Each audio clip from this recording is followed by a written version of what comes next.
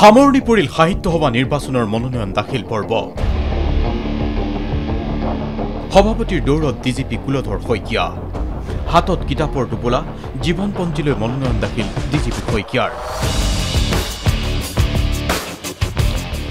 মুঠ 7 গৰাকী প্ৰাৰ্থীয়ে দাখিল কৰিলে সভাপতি পদৰ বাবে মনোনয়ন পত্ৰ। এখন হাতত বন্দুক, আনখন হাতত কলম লৈ দীৰ্ঘদিন ধৰি সাহিত্য চৰ্চা কৰি আহিছে অসম আৰক্ষীৰ সঞ্চালক প্ৰধান ডক্টৰ কুলধৰ শইকীয়াই। অৱসৰৰ পিছত সাহিত্য চৰ্চাৰ মাজত দিন অতিবাহিত কৰাৰ মন মেলিছে DGP শইকীয়াই। সেই সাহিত্য সভাৰ নিৰ্বাচনৰ সভাপতি পদৰ বাবে মনোনয়ন পত্ৰ দাখিল কৰিলে শইকীয়াই। যেহেতুকে নিজেও লেখা মেলা কৰোঁ আৰু নতুন পুৰণি দুইটা প্ৰজন্মক লগত লৈ আজি প্ৰায় 100 বছৰৰ পুৰণি সংগঠন এটাক যদি আমি আগবঢ়াই নিব পাৰোঁ আৰু জনমুখী কৰি তুলিব পাৰোঁ, মই ভাবোঁ আমি আটাই সফল হ'ম। শুকুৰবাৰৰ দিনটোত সভাপতি পদৰ বাবে মনোনয়ন দাখিল ডক্টৰ জয়শ্ৰী গোস্বামী মহন্ত পখিলা কলিতাৰ। উপসভাপতি পদৰ বাবে মনোনয়ন পত্ৰ দাখিল কৰিলে ৰতিমোহন নাথ, পদুমী গগৈ, হিমন্ত বিশ্ব শৰ্মাৰ মাতৃ মৃণালিনী দেৱীয়ে।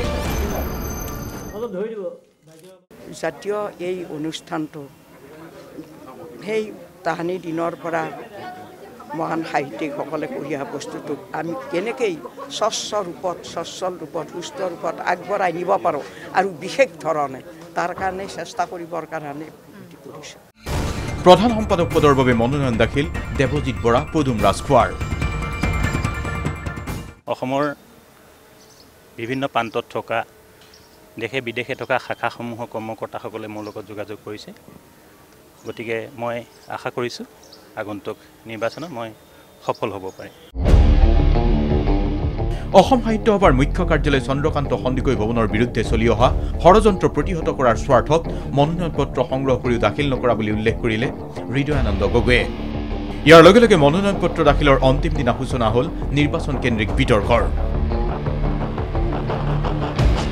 গোটেই নিৰ্বাচনটো এইবাৰ গুৱাহাটী কাৰ্যালয়ৰ পৰা প্ৰশাসনিক কাৰ্যালয়ৰ পৰা পৰিচালনা হৈছে। সেইকাৰণে তেখেতলোকে অনুভৱ কৰিছে যে কেন্দ্ৰীয় কাৰ্যালয়ৰ মৰ্যাদাটো ক্ষুণ্ণ হৈছে। গতিকে সেইকাৰণে তেখেতলোকে মৰ্যাদা ৰক্ষা কৰিবলৈ তেখেতলোকে এজন প্ৰাৰ্থী প্ৰক্ষেপ কৰিছে। সেই প্ৰাৰ্থীজনৰ প্ৰতি আমাৰ সমৰ্থন বিচাৰিছে আৰু সেইকাৰণে মই ৰাজহুৱা অনুৰোধৰ পৰিপ্ৰেক্ষিতত ব্যক্তিগতভাৱেও ভাবিলোঁ যে তেখেতলোকৰ গোটেই ৰাইজৰ সন্মানাৰ্থে কেন্দ্ৰীয় কাৰ্যালয়ৰ মৰ্যাদা ৰক্ষাৰ্থে মই প্ৰাৰ্থিত্বৰ আজি মনোনয়ন পত্ৰ দাখিল নকৰোঁ।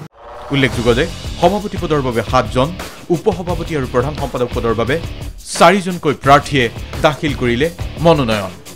15 অক্টোবৰৰ পিছত ঘোষণা হ'ব সাহিত্য সভা নিৰ্বাচনৰ বৈধ প্ৰাৰ্থীৰ তালিকা। কেমেৰা পাৰ্চন ঋতু শইকীয়াৰ সৈতে লেনিন সৌৰভ, DY 365।